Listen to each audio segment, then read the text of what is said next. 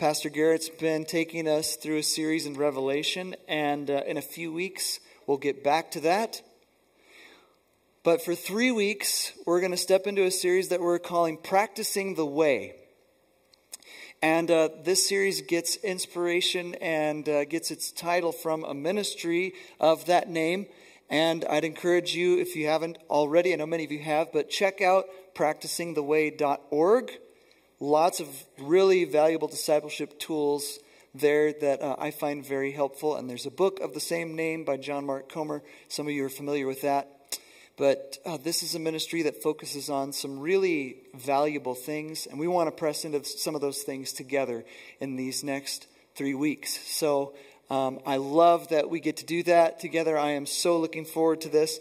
And I just want to jump in with a few questions for you. So think carefully before you answer these questions, okay? But raise your hand if you would say, I am in favor of modern indoor plumbing. I think that's everybody. Between you and me, first service, quite a few people did not raise their hand. Okay.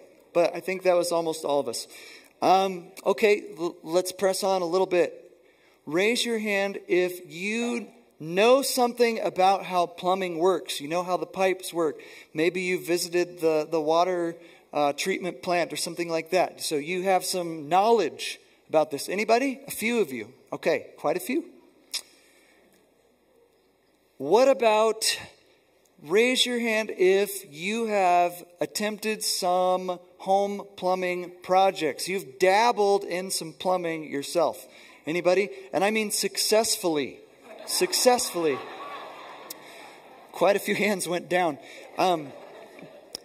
Literally this week I was under the kitchen sink messing around, fixing something. And Hannah's in the kitchen and she says, "Do you know that water is just like geysering out into the kitchen, right?" I didn't know that. So I'm glad she told me. But some of us are dabblers, okay? So here's one more question. How many of you have been apprenticed to a master plumber to learn the craft of plumbing? Anybody? There was one in the first service. I don't see any here in the second. That was a different question, wasn't it? Because it's one thing to be in favor of something, make use of something, understand some of the facts about something, and even dabble in something. It is a completely different thing, isn't it? To apprentice to a master and learn a craft. And we just want you to know that here at Longmont Calvary, our desire is that all of us would become more and more committed apprentices of Jesus. That's our desire. Our desire is not that every week we come together and we have a gathering of people who are in favor of Jesus, or we support Christianity or Christian values, or we learn some facts. We know theology. We know Bible answers. Those are good things, but that's not the goal. The goal is not even that we would dabble. Oh, sometimes we kind of, try out some of the stuff that Jesus did, some of the ways that he taught. Our goal goes way beyond that. We want to be apprentices who spend time with a master and hear from him and learn from him and become like him. That's our desire. I think that's your desire too. I think many of you, that's where you're at. That's what you're doing. And others of us, maybe that's not where we are, but we need to be. Any of us that profess faith in Jesus, that's really who we are. We're apprentices. Whether we recognize it or not, whether we're leaning into that or not, that's who we are. And if you've never heard the term apprentice used in this context, you've heard the term disciple and you've heard the term discipleship. So when we're talking about apprenticeship, we're just talking about another way, some have suggested maybe even a fuller, richer way to translate those Greek terms that we usually call a disciple or discipleship. Apprenticeship to the master. That's what we get to think about in these coming weeks. So we're going to think about it today from Luke chapter 9. So you can go there, pull that up on your device. And here's what's going on in Luke chapter 9. Jesus' ministry is getting momentum. And there are a lot of crowds following him. Towards the beginning of chapter 9, we have the feeding of the 5,000. So if you showed up and you got free food, then you'd probably keep coming, right? You'd keep following, whether your motives were pure or not. And that's what's going on, is there are these droves of people. They're curious, they're interested, and Jesus is looking for apprentices. He's looking for commitment. And so here's what he says in chapter 9, verse 23. And he, Jesus, said to all, "If anyone would come after me, let him deny himself and take up his cross daily and follow me. For whoever would save his life will lose it. But whoever loses his life for my sake will save it. For what does it profit a man if he gains the whole world and loses or forfeits himself?" So these are really intense words from Jesus. And we need to hear them and we need to think about them together. These are apprenticeship words. Can you hear that? That Jesus is calling out not just, will you become members of an organization or will you ascribe to certain beliefs or morals? He is asking for people to come with him and be part of what he's doing. That's the invitation. So here's the first thing that I observe from this passage about apprenticeship. And that is that this invitation of apprenticeship to Jesus, I love this. It is available to anybody. Did you hear that? Because in verse 23, Jesus said to all. So there's crowds of people following Jesus at the time. And he's saying this to anybody in earshot. And here we have it right here, so we can hear it now too. He said to all. And then if we're still wondering, well, does that include me? If anyone would come after me. This is an invitation that every single one of us has an opportunity to take Jesus up on it.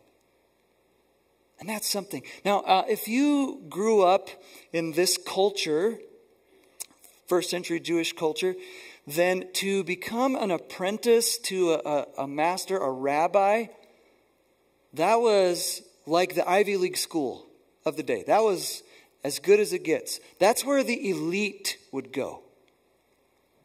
So if you wanted to be apprenticed to a rabbi, you would have to go through a very elaborate screening process to see if you made the cut. You'd have to answer the questions. You'd have to demonstrate your worth and your commitment. And then maybe if you were good enough, then the rabbi would say, "Okay, I apprentice you and you can come follow me." That's how they would say it.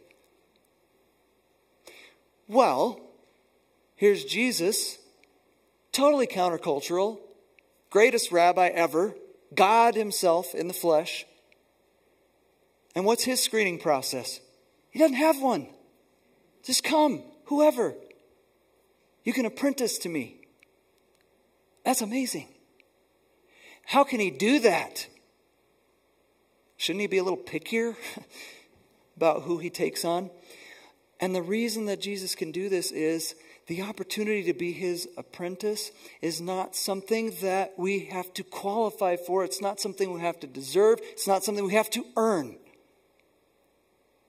He just gives it. He just gives us the opportunity. That's the gospel. We're broken. We're not qualified. We're not good enough. We wouldn't make the cut. And Jesus comes along and he says, "My death pays for your sins. My resurrection offers you new life and a new way of life. So come. Anybody. Anybody's welcome. Now, I really want to emphasize that, and I love this. It's not just this passage, right? It's all over the scripture. It's John 3:16. Whoever believes in him. It's the parable of the wedding feast. Who gets invited to the wedding feast? Remember, the kingdom of heaven is like this banquet. And who gets invited? Everybody gets invited. Go out and tell everybody. And I want us to sit with that for a minute, because I know that there are many of us in this room, you don't feel like Jesus actually wants you. You don't feel like he's actually inviting you.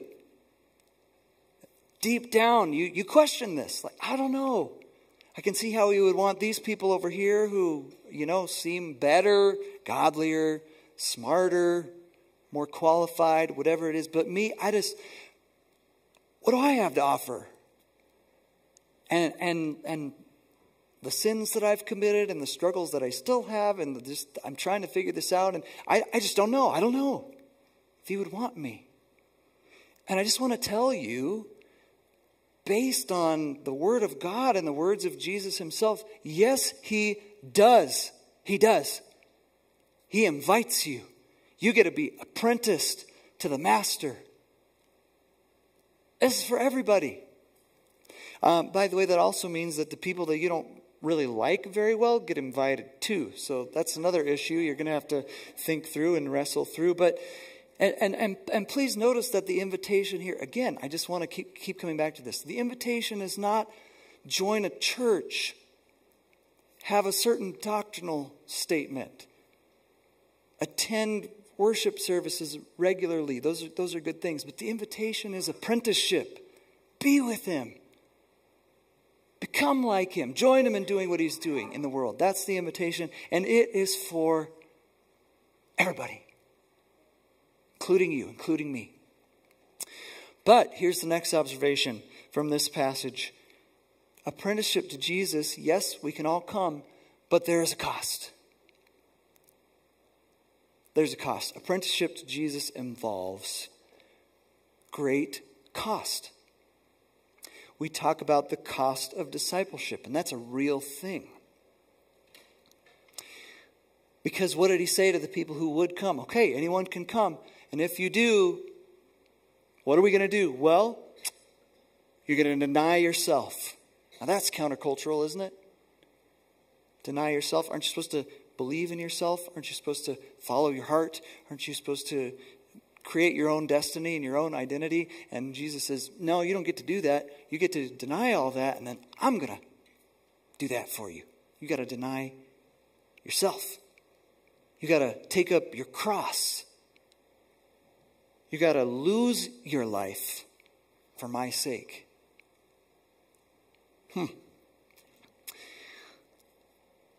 That sounds tough.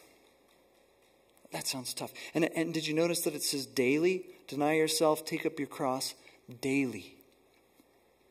And I think sometimes we almost operate as though Jesus comes and says, put your faith in me, or pray a prayer or something like that, and then your sins are forgiven and you're going to heaven, and I'll see you then.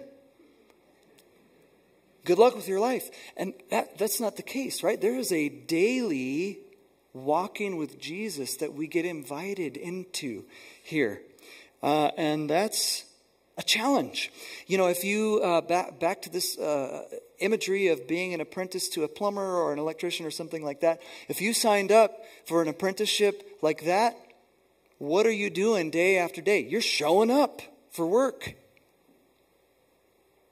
You're coming to learn. You're coming to be hands-on. You're coming to hear from the Master, and you're going to speak to him as well. There's going to be a connection there as you develop in your skills. And if you're showing up to work every day, that means there's some other stuff that you're not doing, that you could be if you weren't an apprentice.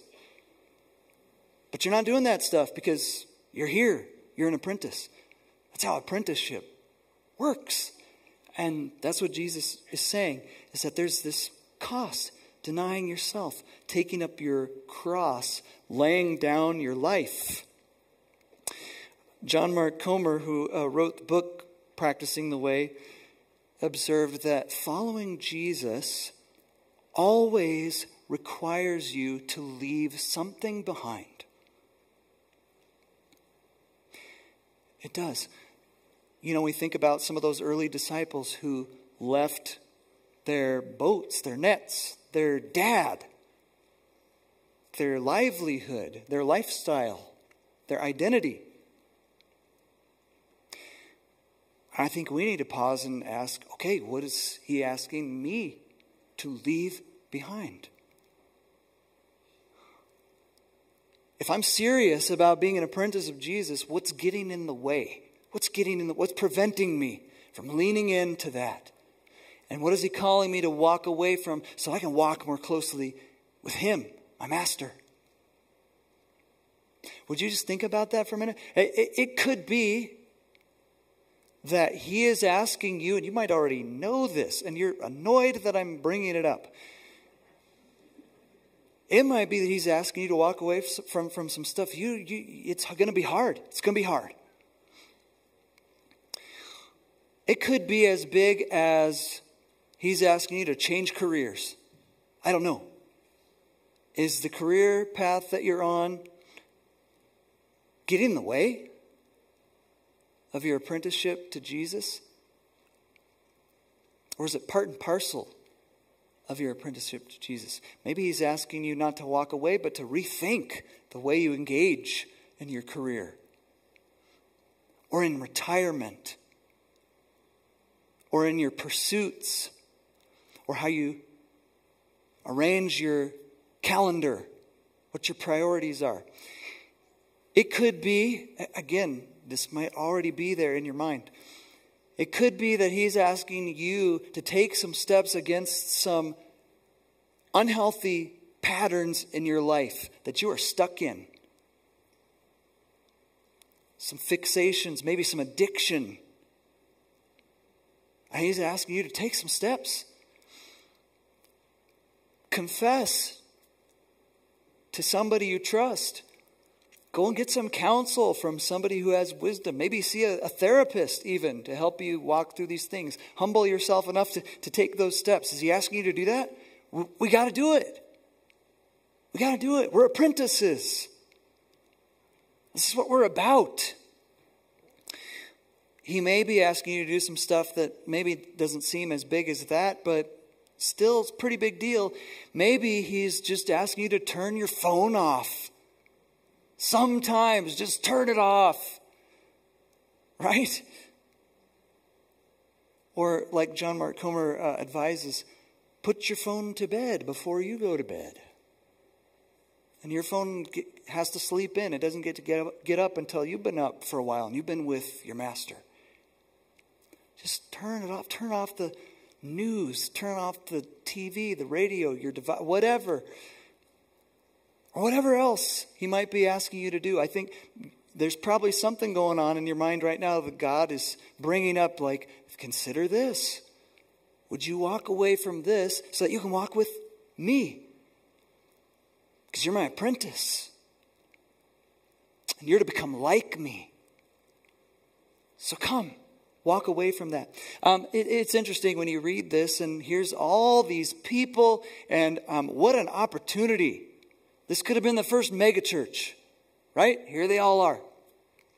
And Jesus is actually kind of offending people, driving some people away.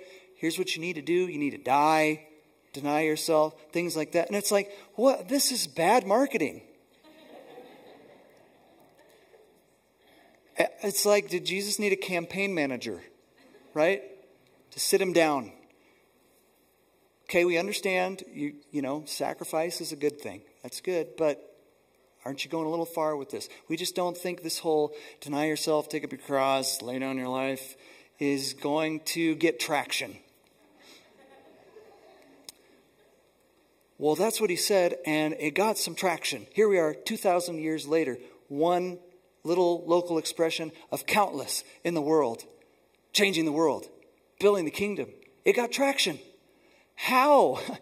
Like, what was it about this message? And I think even as we're hearing it, even though part of us is resistant and turned off by this, there's another part of us that's really drawn to this, right? Like, yes, I want a cause that I can give myself fully to. That's what we long for, isn't it? We have some Generation Z people in this room.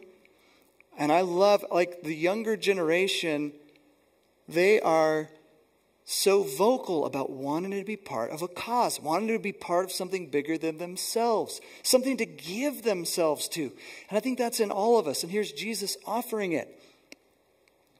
Now, maybe one reason you wouldn't respond to Jesus here is if you're going your own way, you're doing your own thing, you're determining your own destiny, identity, living according to your desires, and it's going great.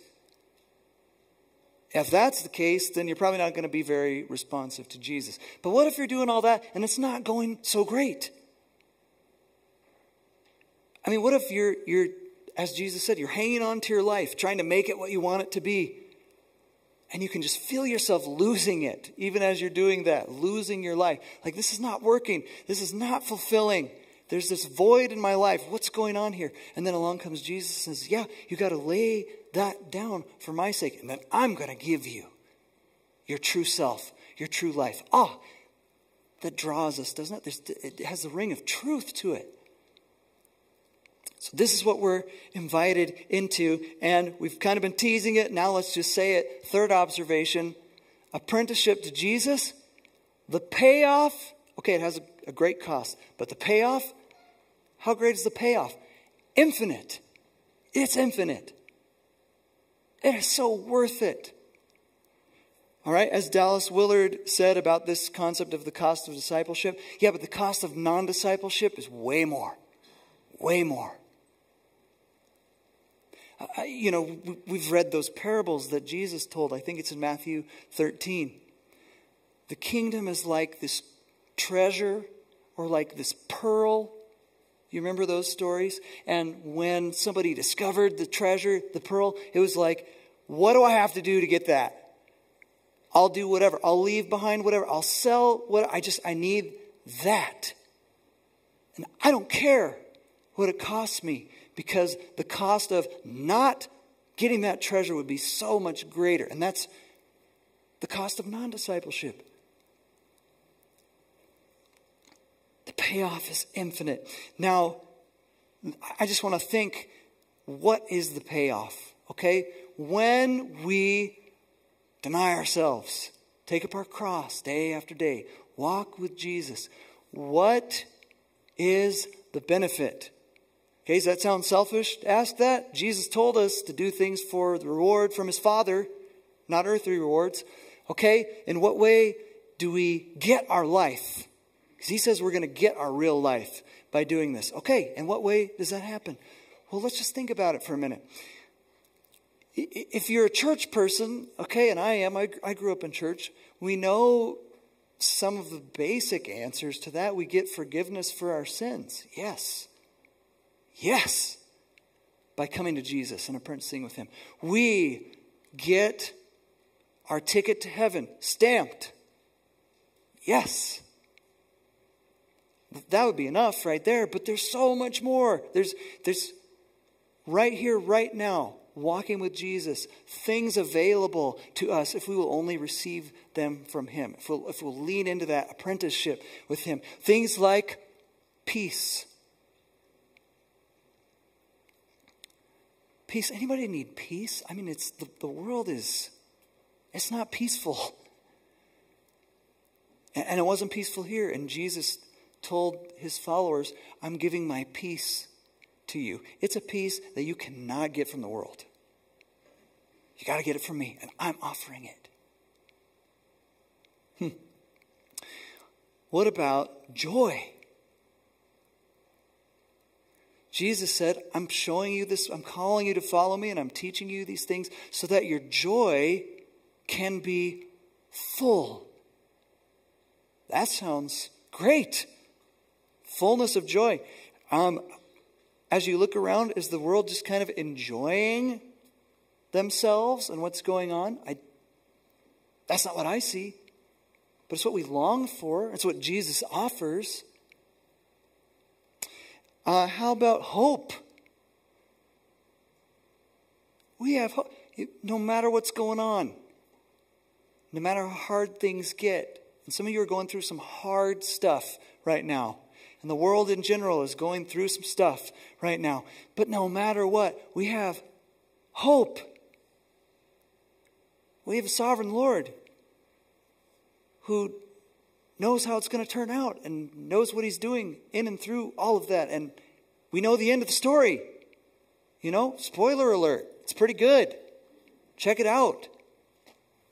Hope. And a world that doesn't have it and is longing for it, Jesus offers that. What about a life of impact and purpose? People want to so badly to feel like what they're doing matters. When we are apprenticed to Jesus, what we are doing matters the most. All the time. What about just the communion with God? Just knowing Jesus, just hanging out with the Lord of the universe. That's available day by day. I was thinking this week about how Jesus is right there in your life and in mine. He's right there. He is so ready to encourage and guide and embrace and direct and help and all of these things. He's just right there ready to do that as an intimate friend and shepherd. And our backs are to him. We're just caught up in all this stuff. And it's making us anxious and angry and confused. And he's right here, right here. And we have the opportunity to just turn around and receive it from him. Like, I don't want to miss out on that in my day-to-day. I don't want you to miss out on that. Because that is what is available to us if we will lean into this apprenticeship. If we will take the steps to get rid of what's in the way of apprenticing to him. That is what's available to us. I just want to end by asking, how could we not do this? How could we not apprentice wholeheartedly to Jesus? Is anyone grateful that when you woke up this morning, your sins did not count against you? They are gone. They are taken care of. Jesus said, it's finished. Anybody happy about that? Like, that's how we woke up today?